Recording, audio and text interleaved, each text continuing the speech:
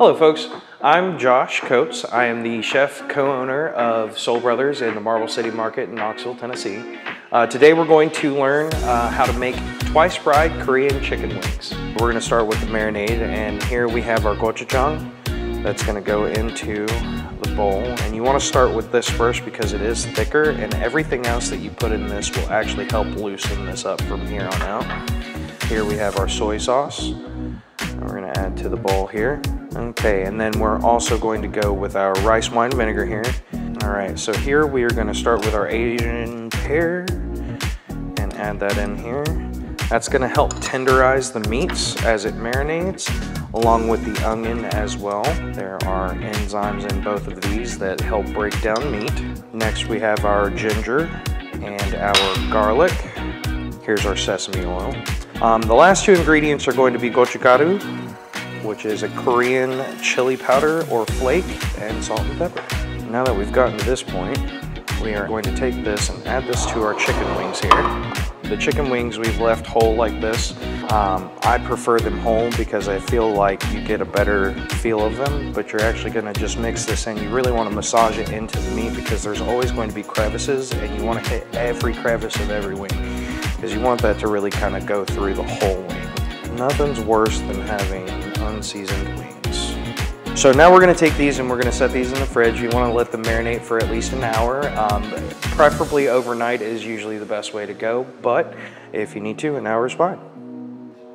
All right, so now we're actually going to build the sauce, and we're actually going to kind of do this in a way that I prefer, which is actually going to be in a blender. By putting it in a blender, it's going to help break everything down and make a very smooth, viscous sauce. So we're going to start with our soy sauce here, and we are going to add our rice wine vinegar, Asian pear, and add that in here.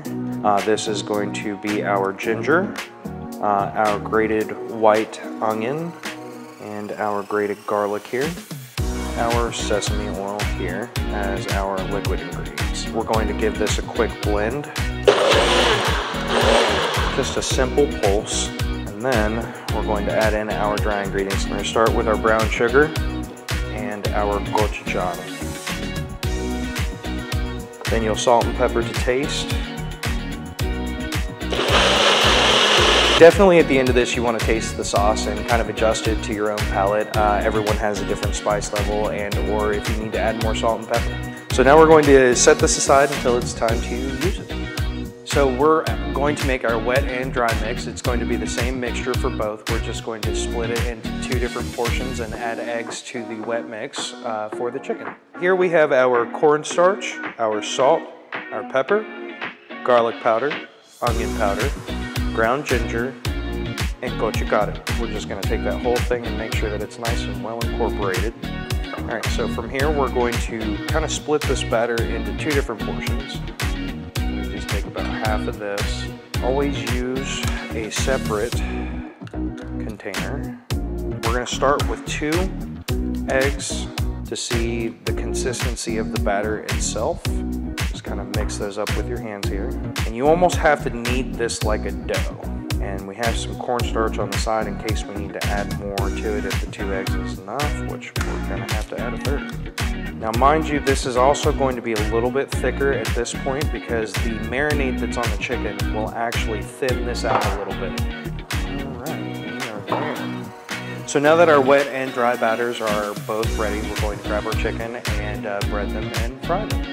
Make sure that that gets all nice and stuck to it. This batter is going to drip off a little bit. We're going to take it in with our dry hand and pack a little on there. And just remember, it is okay to pack a little extra because you want that to stick to the breading as best as it can. Shake off any excess. I'm just going to take that and drop that in the fryer away from us. All right, and so we're going to fry this at 350 for our first fry. This way that it will actually cook the chicken all the way through and the batter.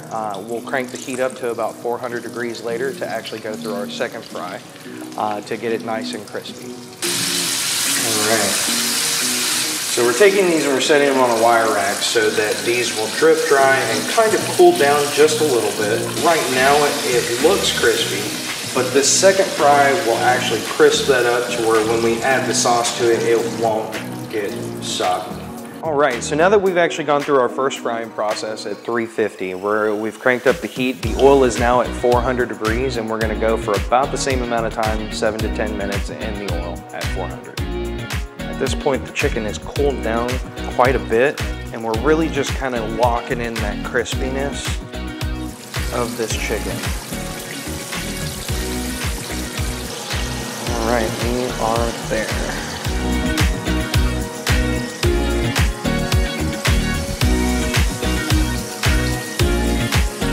So we've gone through our second fry on this at 400 degrees, and we're actually going to take this and place this in a vessel to add the sauce to it that we made earlier, and we're going to give it a small shake, and it'll be ready to enjoy.